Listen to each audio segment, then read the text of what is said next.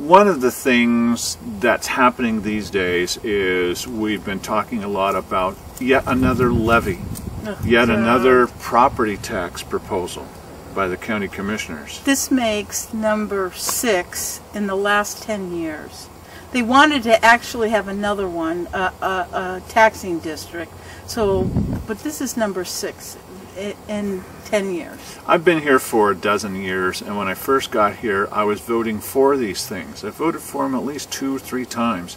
I live in the city in Grants Pass, and I thought, well, okay, I want to have safety as much as anybody else. And after a while, I said, no, wait a minute, they're bringing this back again. I got voted against. The people said, we don't want this.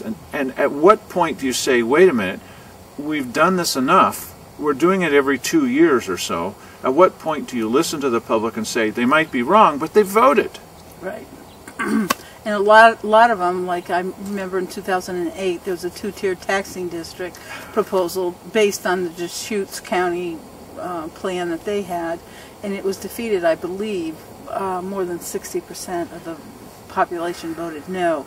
So they keep thinking that, you know, oh, this time, you know, we'll advertise it and, you know, get it all presented to the people in a very unique way, so they'll have to vote yes on it. Well, I got news for them. The last 5 times they put it on the ballot, the last 5 times it has been voted no. The main reason I'm voting no this time, and I voted no last time, which was less than a year ago, less than 2 years ago? Last May. Yeah, that was less. The reason I'm doing it is I actually want, I think as most people do, our law enforcement people in general to have enough money. Of course I do. I'm not an idiot. Yeah. But the problem is that there's no guarantee that they're actually going to get the money. Yes, this measure 1749, the way it's written up, it says it may go to these law enforcement services. But they've put this list, this impressive list of places where it may go, and you read that and you say, I want all of those things. Right. But you got to watch out for that 3-letter word, because it may not go to them, and there's no. Look, the CFO presented to Chief Financial Officer. Yeah, the Chief Financial Officer of Josephine County presented to the BCC. Board of County Commissioners. Yep, and also Cheryl Walker, who is a current commissioner, presented this information to the Grants Pass City Council recently. And there was no breakdown of what money is going to what. They even asked her, the mayor asked her, don't you think that this will pass more easily, or you'll have a better chance if you tell people how the money is going to be spent? And her answer was, well, it's just like, well, we've tasked the department's heads to come up, you know, for the normal budget process that's going to be starting. Baloney! You know, they don't have to pass the budget until, I guess it's in June. You know, the fiscal year starts June 1st. July 1st? July 1st, yeah. Right. And so there's no accountability. There's no guarantee that what we're going to be voting on is actually going to provide services like they say it's going to be provided. They've even admitted that the departments have not even begun to think of what they would do with the money. What? And it's questionable. You know, how did they come up with this $1.48 rate if they don't even know, you know, what the departments need? Well, look, it probably sounds too critical. Oh, well, you're just looking at the small picture. The problem is that I want these things for law enforcement also. But with this gang that's in there at the moment, there's no guarantees that it really will. Right. They actually said in a meeting that I taped, we're not going to guarantee that even a penny is going to go to any of these things on the list. Now, wait a minute. If people knew that, they wouldn't. I'm not going to write a blank check to these guys. Right. Well, you can trust us, but we're telling you, not even a penny may go. Hey, I'm not going to vote for that then. And then, you know, to a lot of the departments, they take out 10% for the internal services fund. Yes. And so, you know, I don't know if people know that. I don't think that, well, okay, internal services fund. there are going to be departments in any county, in any government, where they don't bring in money. It's not like the clerk's office that brings in money all the time. They're competing with private enterprises some ways, and I don't like that, but that's another story, another time. When they bring in money, what they do is they share it with other departments. They take all that money and they dump it into a general fund, and the general fund then funds things like you need to have photocopies made, and you need to have internet connections and all that. And because the groups that do that, the internet people, they're not self-funding, and so you put it into that, and everybody shares it. It's that not. makes sense. It's not called the general fund, though. That's something. The general fund is where the money comes from to go into the ISF. Yeah. Okay. Right. All right. And so the answer from the commissioners is, well, now, hold on a second. You don't want the sheriff to be able to make a photocopy? Of course I'm not saying that. But if all the money from the sheriff that's put into the Internal Services Fund, if that all comes right back to him, well, then he wouldn't put it in there in the first place. What happens is some of that money is going to go to sheriff's photocopies, but some of it's also going to go to parks photocopies and photocopies for the people who are cleaning up outside and everybody else. Yeah. Yeah. And so it's 10 cents out of every dollar. Yes, and it goes towards travel expenses for the commissioners to go to Washington, D.C. You know, what are they doing on the weekends? In Oh, Washington, even D.C.? better than that. Here's the big one. The people who are saying that it's all kosher, there's no problem with this, why, what's the matter with you? Don't you really understand? I'm so surprised. You've been to every meeting. Mateo Matthews, you don't understand anything. But the people who are saying that are the chief financial officer and the Board of County Commissioners. Now, where does the salary and the office staff for the chief financial officer and the Board of County Commissioners come from? The ISF fund. You know. So why would they say this? Well, that's where they get their money. Absolutely. And I have real objections to, like, our CFO, she's making almost over $97,000. That's more than county commissioners. Yeah, the commissioners, when I was in there, it was 73. See, the county commissioners are elected. You know, if they want to make an extreme amount of money, even in this county, well, that's up to the voters, I guess, but they don't get to vote on the chief financial officer. Right, right. And she got COLA raises. Cost of living allowance. Yeah, and you know they increase. You know because the union people got it. They got COLA raises. Well, the non-unions have to get it, and the contract employee Rosemary Padgett, our CFO, has to get it too. So the thing is what bothers me most is that the majority of the expenses of the county are for employees' salaries, benefits, and retirements. And you know what? I don't think one dime has been cut from any of those things. But they'll say, now wait a minute now, okay, now you want this stuff for safety, and we give you our solemn promise. Look, it's written down on a piece of paper. Yeah, it's just written on a piece of paper that they wrote. It must go toward that. Well, already we know that 10 cents out of every dollar cannot possibly go to that. Okay, so right there we got them on this. Okay, you haven't been telling us the truth. Oh, every single dollar will go. Who says that? The chief financial officer and the Board of County Commissioners. Every single dollar, and as Cheryl Walker recently put it, and if we don't do that, then we ought to be driven out of office. Well, you already have proven you're not doing it. Okay, right. But let's suppose that they said, as they have, well, you can trust us. You can trust us. We're definitely going to spend this money correctly. Tell them about the $600,000, would you please? Oh man, $600,000 from the general fund for what? A piece of software. One piece of software. One piece of software for the assessor's office. One piece of software. I mean, you know something about software. One piece of software costs. It just. And not only that, only one department.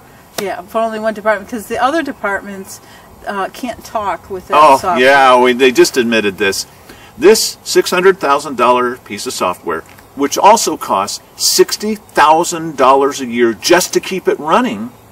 Well, it seems as if maybe they bought the wrong software because it doesn't talk with any other department's software. This is why they're saying, well, maybe this isn't why they're saying, but this is an indication of, oh, we're spending your money so wisely, why, just trust us. We'll do the same thing that we did with That assessor software, I don't think they're going to use that as an example. Yeah. It's just, it never ends. Even the dedicated money doesn't really go to... Oh, they said, oh no, wait, it's dedicated, you see. It's all dedicated. Just like when we go into the weekly business session, you've probably seen some of these on our tapes.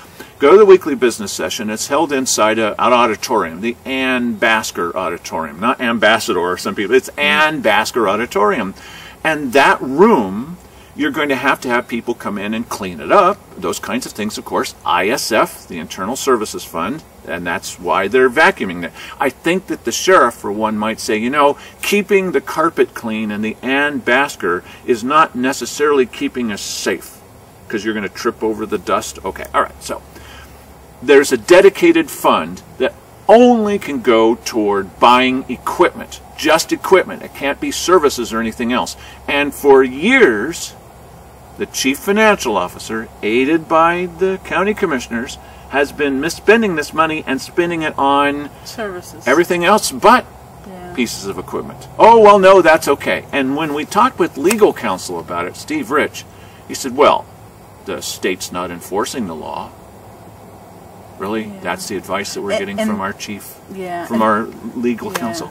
And they did, I believe it was in 2008, they researched what the PEG account could be used for. PEG stands for Public Education Government, and it's about our cable TV public access channel, which is supposed to be for telling us about government, and also supposed to be for telling us about schools, what are they doing, what games are they playing, that kind of stuff, and also for public access to do things like this. Yeah, it's not so much telling us about it, it's giving the public, the schools, and the government the ability to show shows, programming on a cable channel. Even if you think that this is both, I don't know why you're watching this if you think this, but even if you think, well, this is a complete waste, I mean, we're doing this for free, obviously. Even if you think that's the case, what, you don't want any of the schools to be able to show their physics students building a bridge, or the little kids singing I'm a Little Teapot, or any of the nice things that are happening, the choir sing?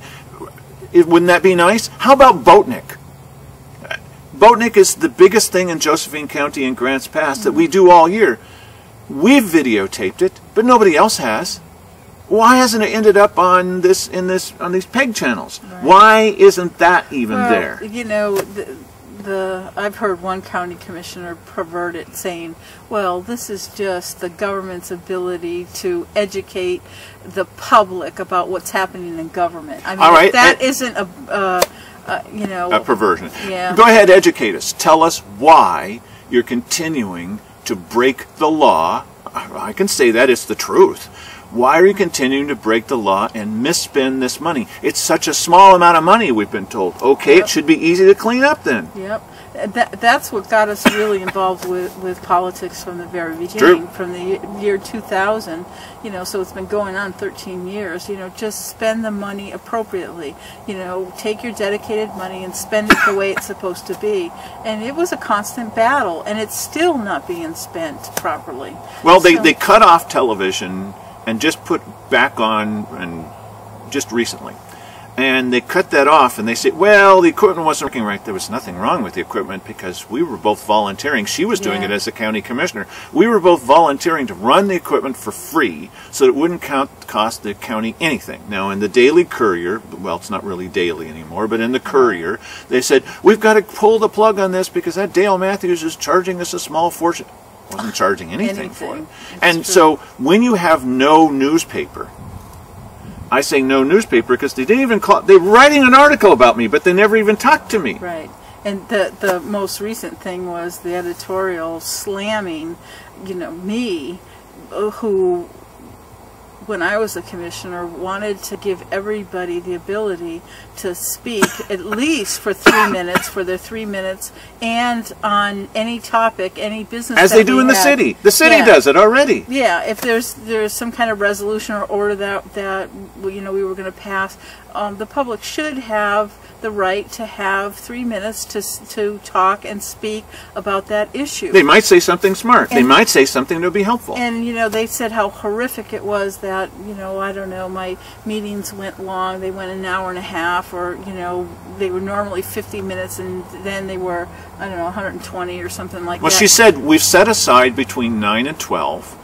And so maybe we ought to use that time. And yes. they really got up to, Yes. you're threatening us with 3-hour meetings. Yes. So tell them what happened right after you left office. Well, you know, when I left office, the meetings were just as long, but they were blather from the commissioners rather than giving the public the opportunity to speak. So, you know, my meetings went maybe 3 hours and everybody got a chance to speak. Their meetings are going 3 hours and it's just them talking, blather. So these are the people that were complaining that the meetings were too long, and now they're filling up the space just themselves. Yeah, and Dennis Roller, who wrote the editorial, said that I gave it to just my special friends and everything. It wasn't the truth. Everybody had the opportunity to speak at the meetings, and that's how it should be. It should be, you know, the public being able to come to a weekly business session and voicing their concerns to the Board of County Commissioners. You want public participation, right? You want openness and transparency, right? Supposedly. Yeah. And so if the people come and they take the time to drive in from Cave Junction and they're going to speak, yeah, you're going to tell them, no, we're not going to let you speak? I mean, what?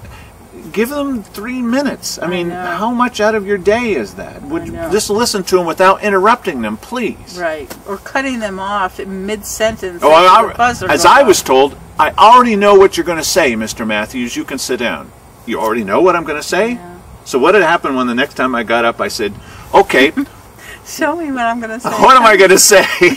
That was kind of funny.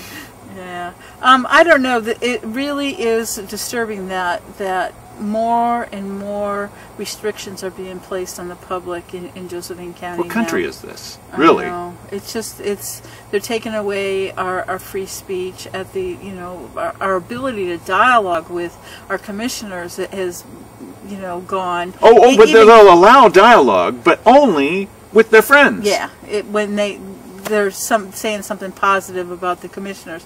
And then just real recently, we had an issue come up, and the commissioners went on the KJO radio show, and they've always had call-ins the last half hour of this hour show. For years and years and years. Yeah. Well, they broke policy because they don't really want to dialogue with the public, or they don't want to ask questions.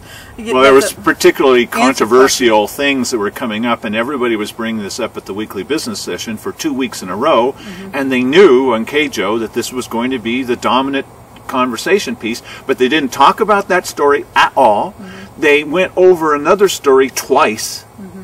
Oh, what are the liaison assignments? Well, we need to know who talks with Public Works. Do you care who talks with Public Works? But let's get that straight. Yeah, let's spend the next 10 minutes talking about liaison assignments from several months ago. Yeah, right. Because you certainly couldn't talk about, I don't know, the news. Yeah, right. It's funny. Well, I don't know. We've kind of got off the topic of the levy. The levy, right. Okay. You're right. So what are some of the things about the levy? Well, to me, the number one thing is we have no assurance at all that the money is going to go where they say it's going to go. And what really disturbs me is Josephine County has a contract with the federal government. It's the 1937 ONC Act. And ONC stands for Oregon and California. It was related to a railroad where we sort of got railroaded, where the federal government took this land and made it available to that railroad that never used it correctly and promised us, we're taking this land. We're taking the management of the land. We will always, always, always pay you for your loss of income from that land. Right. Well, it was supposed to be for our sustainability of the county. Well, the federal government is reneging on that. They are. And they're breaking the contract. And historically, I think it was in 2008, we got $12 million. So that's our portion of the pie. And so my whole thing has been, you know, okay, look, federal government, if you, I understand you don't have enough money, okay, you owe us $12 million, either give us $12 million in cash. If you don't like that option, give us the ability to take $12 million of product out of these forests, either in timber or mineral wealth.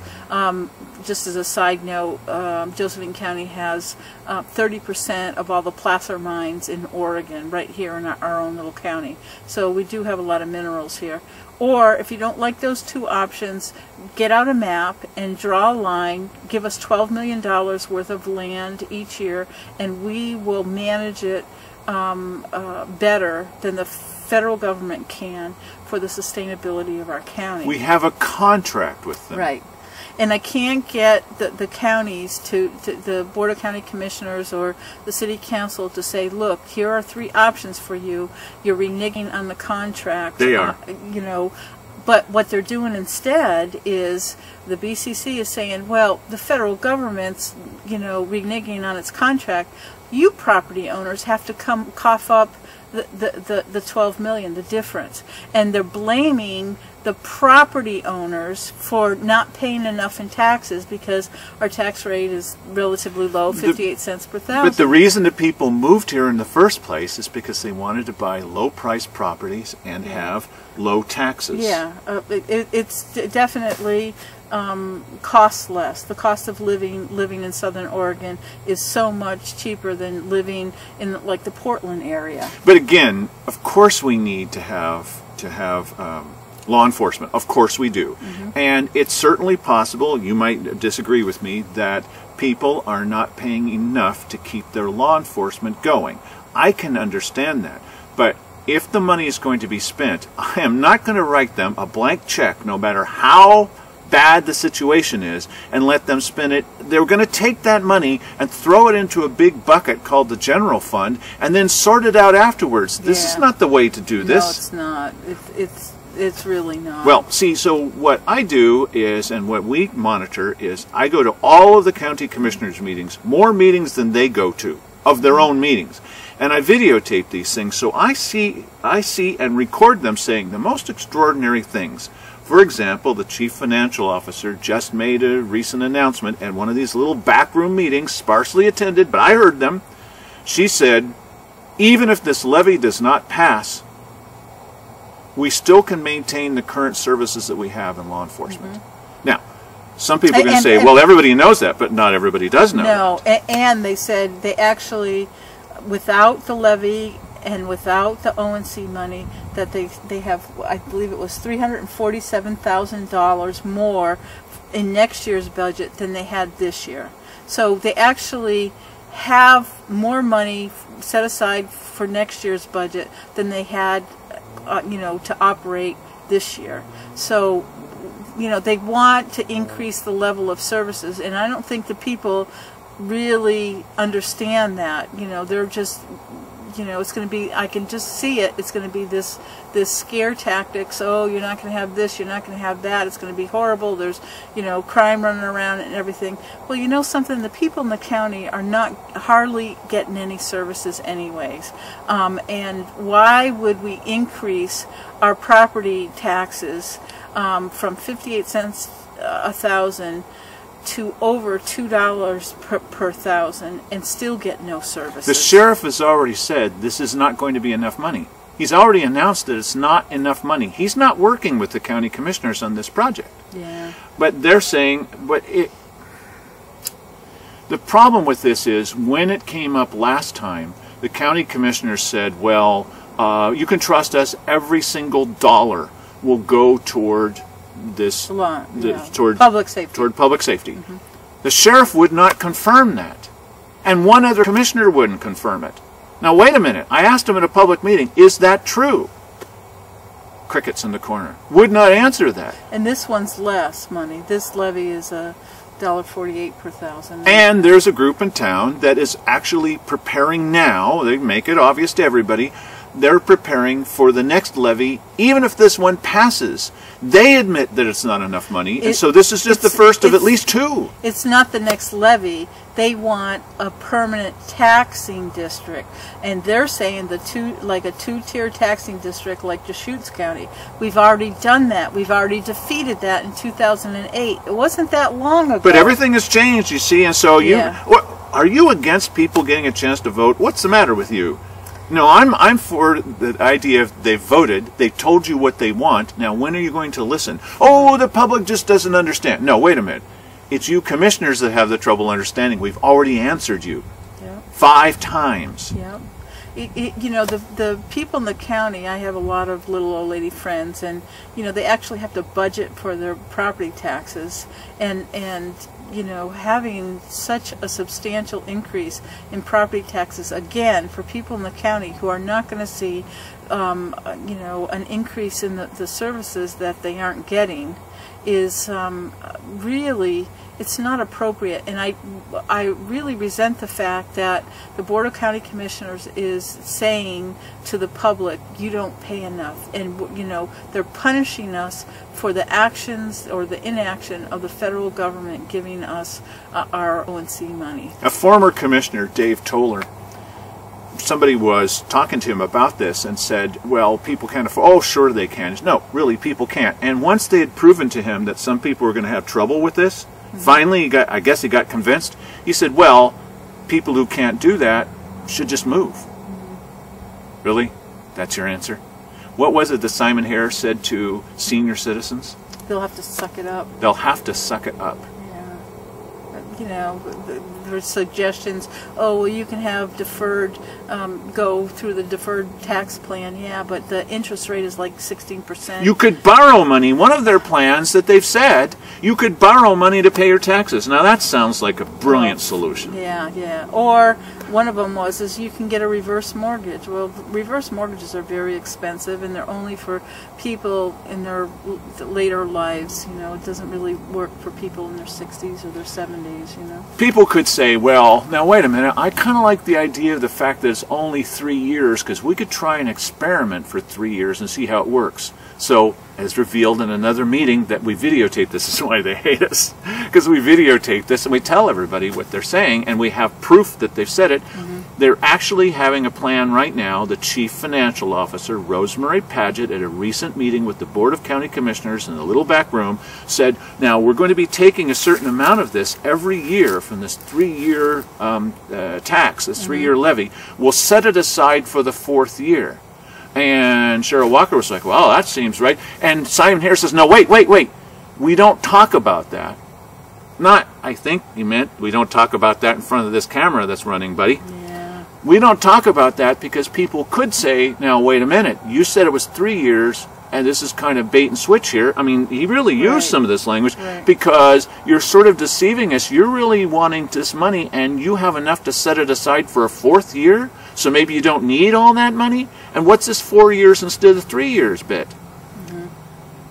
And then Cheryl Walker, one of her answers to all this is, well, okay, some of these numbers we just do not circulate. DNC, she said. She used that. Oh, God. Oh, God. It's not that there isn't a need. There is a need. But I don't trust these guys. Now, why? Oh, because you're a nutcase, you don't trust them. No, I've got plenty of evidence that they cannot be trusted. It's true. And, you know, recently there was a couple of weeks ago, I guess, they had a weekly business session that dealt with just the finances of the county. And they passed out a graph that had the sheriff's budget and what his expenditures were, and you could see every year, like this past year he spent more than the year before. That year he spent more than the year before that. It progressively he spent more in his budget. You know, his expenses were more and more every single year. This at a time when he knew that the revenues, and you could see on the graph, was dramatically decreasing. I have a problem with this, that you know, as much as, you know, the sheriff's department is needed and valuable to the community. It's probably the #1 thing that people want. Government has to keep you from safe. the government, yeah. I have a real problem with expenditures increasing every year, knowing that the revenues are going down. But Sandy, everybody knows that salaries have to go up, have to go up, have to go up. So why would the sheriff be blamed for not planning for that? Well, the thing is that, you know, that's my bone of contention is, you know, they want the citizenry to cough up more money, but their salaries have gone up and, you know, have stayed the same or gone up. Not one single penny has been reduced for salaries, benefits, or retirement packages. And I have a problem with that. You know, we have one of the highest poverty rates in Oregon. And there's something else I wanted to tell you about that budget session. I can't think of it right off. Well, I'll tell you something then. I haven't said this in any meeting, and I don't think I've said it to you. If there were districts that were divided up, one for juvenile justice, a juvenile shelter, one for animal shelter, one for the sheriff, one for the district attorney, and each of them was on the ballot. That'd be a bit cumbersome, but each of them was on the ballot. Then and that money was guaranteed to go only to that. Only to that. No county commissioners fooling around with the money. No money poured into a big vat and we'll pour it out on the floor and figure out how we want to use it. No, no, no. It's dedicated just to that. Now, I would vote for that. Every single one of them, or the ones that were most important to me. But this can never happen. It's like having a ballot where you could vote for none of the above. You know who would win every election.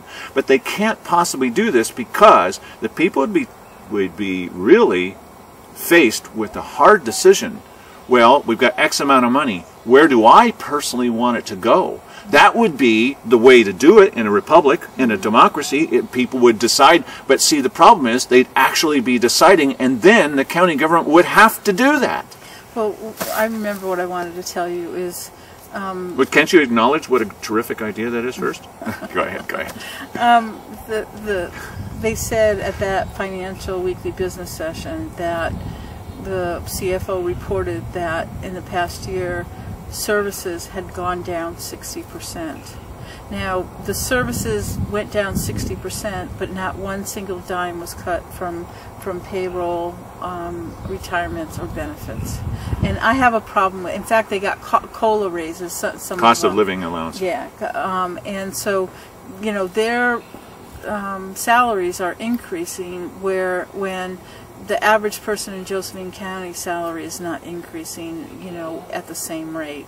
So I have a real problem with, you know, punishing or accusing the property owner of not paying enough money. Look, my property taxes, you know, my total overall tax burden has not decreased. In fact, it has increased over the years. With less services, it hasn't decreased? No, it hasn't. I mean, if they cut services 60%, you know, you would think that, you know, the property taxes may have gone down a little bit because the assessed value has come down. I'm just talking about the overall tax burden that everybody pays. We're still paying through the nose for everything. For, it's like, you know, saying if you're driving 60% less, how come my gas bill is the same? You're getting 60% less services. Yeah. How come our bill for that's not any less? Yeah. Who's the biggest employer in Josephine County?